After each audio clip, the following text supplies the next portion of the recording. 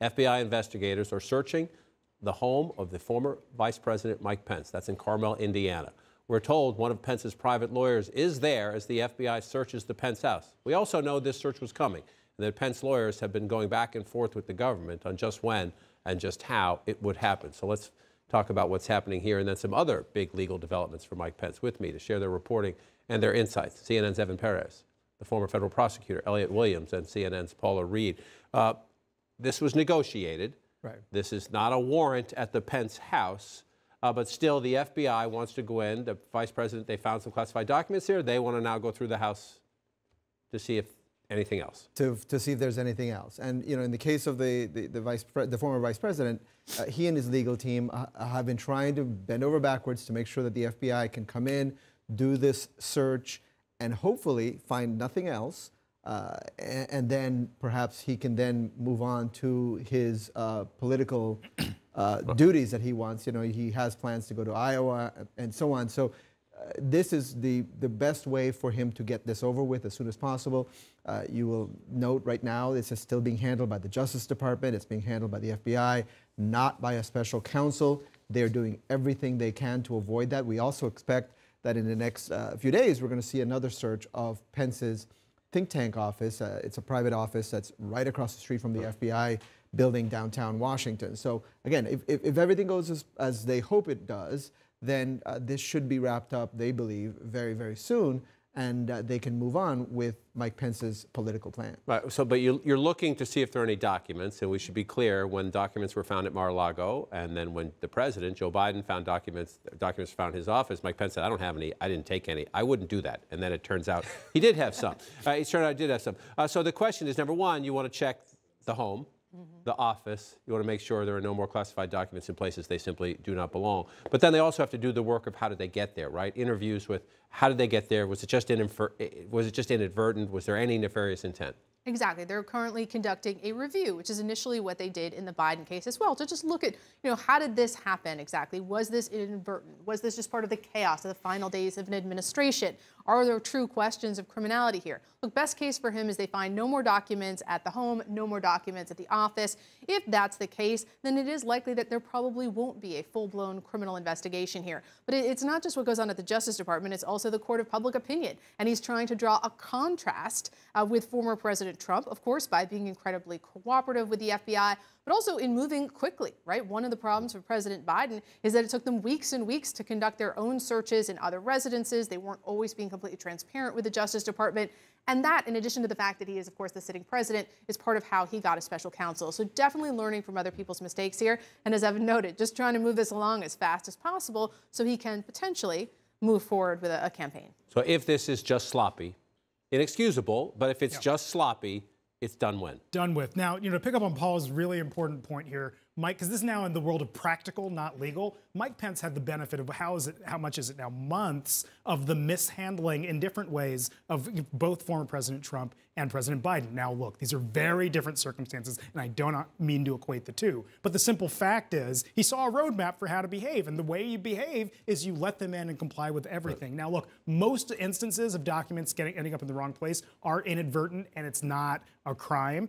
If their evidence does emerge that it is, of course, he or anyone else around him ought to be and can be prosecuted, but we just don't see that right now. So let's move. We'll let the search play out, and we'll see what happens in the next few days. We'll cover the results of the search. Let's move on to what I would say is a much bigger issue for the former vice president. A subpoena from the special counsel, Jack Smith, who's investigating Donald Trump, investigating efforts to overturn the election, investigating what happened on January 6th, investigating whether there was a deliberate attempt to disrupt a government proceeding, to defraud the United States, if you will. He wants the former vice president to come into a grand jury and to give testimony and to turn over documents.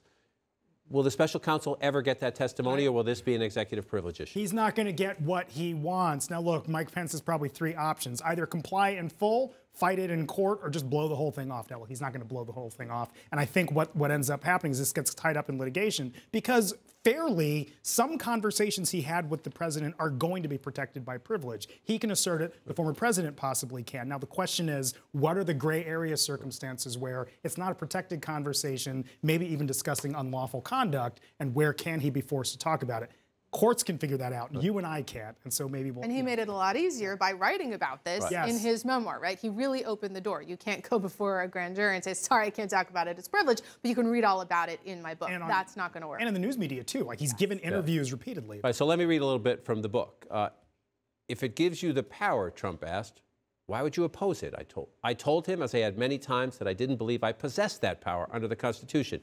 You're too honest, he chided. That would be Donald Trump. Hundreds of thousands are going to hate your guts. People are going to think you're stupid. So the question is, the special counsel and his team understand the privilege issues here. He does, yeah. So what do they want from Mike Pence, in the sense that maybe they don't want to ask him what exactly did the president say to you, at least beyond what's in your book, right? You wrote what do you believe, Mr. Vice President, is what's in your book truthful? You're done there. But were you in the room certain times? Did you hear the president? Was the president ever told, sir, if we do that, it's illegal? Is that what they're looking for? Yeah, look, they are, you have some aggressive people at the Justice Department who are going to use this little crack in the door, and they're going to try to go a lot more further into the room here. And they want to get into that room. They wanted to go into the Oval Office for the conversations in December, where Trump first raises the issue of challenging the election. Mike Pence talks about that in the book. He talks about those key meetings at the Oval Office in early January, where John Eastman, the lawyer who came up with this idea of Pence just throwing out the election results and essentially impeding the transfer of power, those key meetings are things that the Justice Department wants a lot more detail of. Now, I think the first thing you're going to have is Mike Pence is going to comply with the subpoena. He's been negotiating for months. And they have at least a first pass where they talk about the things that are in the book already. Right. And then the Justice Department can look and say, well, we want more than that, and you've already kind of opened the door.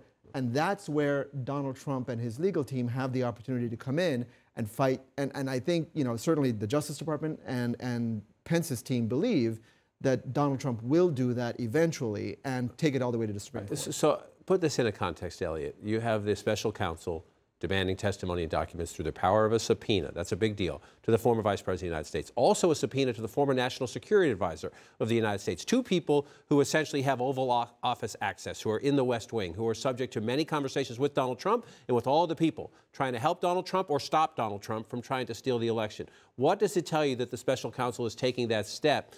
It seems to me it's like Lawrence Walsh, the special prosecutor back in the Iran-Contra days or Watergate days, to go after the former vice president and the national security advisor, you're way up here. Yes, you're ratcheting things up significantly. It's that many interactions with law enforcement can be simple conversations. Subpoenas are inherently more adversarial and come with the risk of going to jail if you don't comply. So it is an incredibly big deal, and I think we see these big deals all the time now in this world and are almost desensitized to it. But this is quite profound. It is, and it completely contradicts what you'll hear from the president's legal team right now, which is, look, this is all wrapping up, nothing's going to come of it. But clearly this is a very active and ongoing investigation, though it does appear, based on the profiles of some of these subpoenas, the people that they're targeting, this could be maybe in the final stage. But this is a very active, ongoing investigation, despite what the former president's lawyers may wish or hope. Yep. And so if you're Mike Pence, he told Bob Coster of CBS News not long ago, the truth is I think we've got time. People around America know the Pences. We're going to take the opportunity with time. So he thinks he has maybe a couple more months than a Nikki Haley or somebody who might be a little less known nationally to get into the race for president. But she gets in next week. Trump's already in. Others are thinking about it. If you're talking about clear up the classified document question, and then the Trump investigations to which Pence is now, at least the special counsel wants him as a witness, how long? That's a great question, because I think the clock is ticking for the Justice Department. If they're going to do this, and if you're going to bring charges against anyone, in a politically charged case, you got to start doing something soon. You're talking about a trial going into next year, so there is a clock ticking. And by the way, not only Mike Pence, but you also have Mark Meadows out there. There is a possibility here that the Justice Department wants to try to make sure they start this process, because they know there could be litigation, and that could be part of the process here. Close it this way. Is this a common sense, common decency clock, or is there a calendar at the Justice Department that says this is an active campaign, you have to make these decisions by this date? I think it's an excellent question, John, because look, the nice thing about a special counsel is that it transcends presidential administrations and can last indefinitely if that's the case. Look, we live in the real world, and there's a presidential election coming up. Everything is different in America in a presidential election, and I think they know they've got to get it done by then. Which adds urgency to the questions. Does Pence fight the subpoena? How long does that go on? A lot to cover in the days and weeks ahead.